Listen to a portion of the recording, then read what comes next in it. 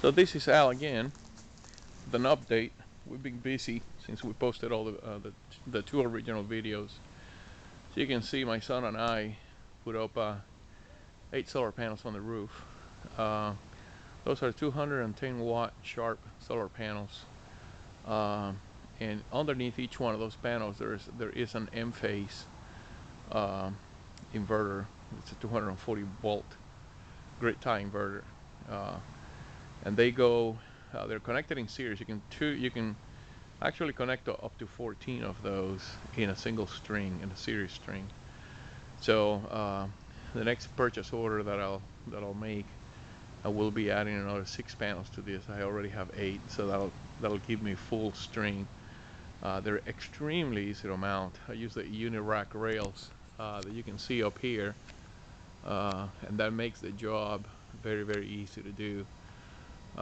Probably put a few more rails, continue that up, and then everything ties up to that one single outlet box, the junction box that you see there. They just really snap one right to the other. So there's 1.6 kilowatts of power out of those panels. Right now they're in the shade because it's late afternoon. Sun's gonna be down probably another hour or so. But as you can see, we brought that pipe down from there and then up across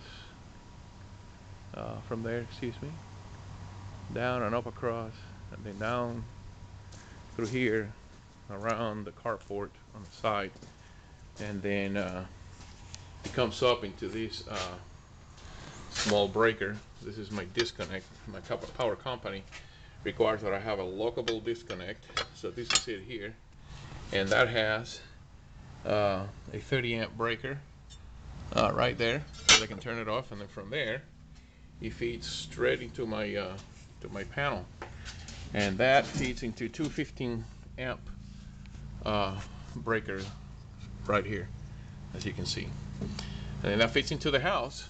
During the day we can see the meter run backwards. Right now it's not, because there's not enough light, but in the next video update I will show you how that actually goes backwards during the day. I don't know that there is sufficient draw right now to do it, and it's not. It's actually moving.